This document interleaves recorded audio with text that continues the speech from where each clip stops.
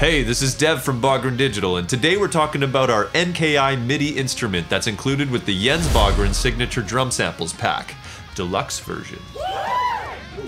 So, for all of you big bloody beautiful Bogren Digital enthusiasts who decided to go for the deluxe pack, you're in luck, because included in the pack is an NKI MIDI instrument built specifically to help you trigger your new drum samples. That means if you're using some kind of MIDI drum instrument in your productions, like Get Good Drums, Superior Drummer, or Easy Drummer, and want to add a little zest from your new Bogren Digital Spice Rack, you can, by copying over your MIDI performance to another track and loading up the NKI MIDI instrument. Quick disclaimer, the full version of Kontakt is required. The NKI MIDI instrument will work with the free version of Kontakt, but only for a limited period of time. Okay, let's get a closer look at the plugin.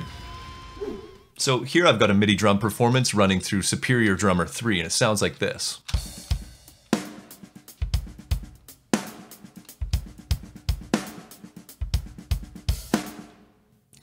What I want to do is I want to copy that onto its own track and load up an instance of Kontakt. So I'll do that now.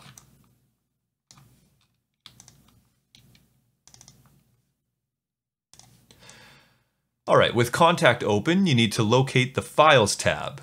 So that's up in the top left next to Libraries.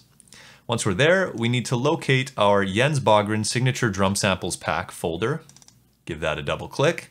And then we're going to locate our BD Jens Bogren Signature NKI folder. So I want to thicken up the kick drum on this performance, so I'm going to drag in the kick NKI file into the Kontakt loader. And behold, in all of its sample triggering glory, the Bogren Digital NKI MIDI instrument. First thing we're going to do is come up to the MIDI channel here, click that, select Omni. That's going to make sure that any incoming MIDI data is detected by the plugin. So let's take a look at this thing. On the left, we've got the direct knob, which controls the level of the direct or close mic. Next to him is the ambience knob, which controls the level of the blend of the room, the ambient, and the character mics. In the middle at center stage here, we've got the sample selector, and if we click that, it's going to reveal some naughty named samples. I'm liking the sounds of Cheek Slap, so I'm going to load that one in. Now, under the sample selector is the Learn button. So if the default MIDI mapping isn't floating your Viking boat, we've got a couple options. First, what we can do is click the Learn button, and we can jump into the MIDI performance. Once we're there, we want to locate a single lonely kick drum hit. And this is important.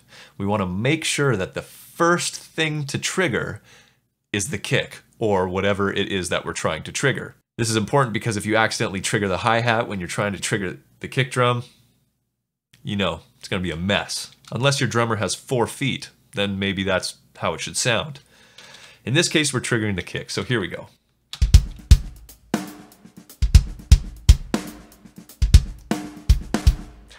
Right away, we can hear that's working. I'm just going to drop the volume down just a tiny bit.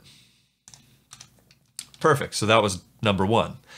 The second way we can do this is if you have a MIDI keyboard, you can come over to your track, you can arm it for recording, make sure input monitoring is on, make sure it is receiving MIDI data, then we can jump back into the plugin, hit Learn, and hit a MIDI key. Nailed it. Now if you were to do that for yourself, you would of course want to hit the correct key that would trigger the drum you're trying to trigger.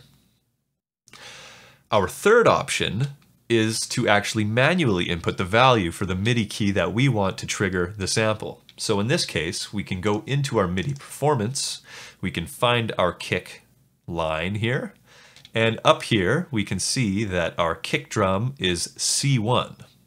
So I'm going to go back into the plugin, I'm going to input C1 manually, hit enter, and let's have a listen.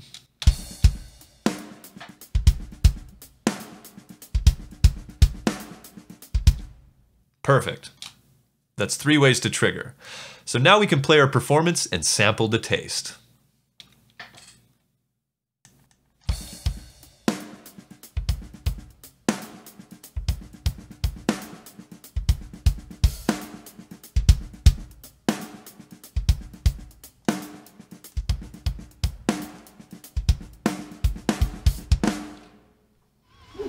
A quick side note, when we load up an instance of the Tom NKI MIDI instrument, you'll notice a pan slider below the Learn button. This can be used to pan out the direct mic of the tom being sampled. The ambience will remain unaffected and will always remain balanced in the stereo image. This is because losing the ambient stereo image would probably sound very strange.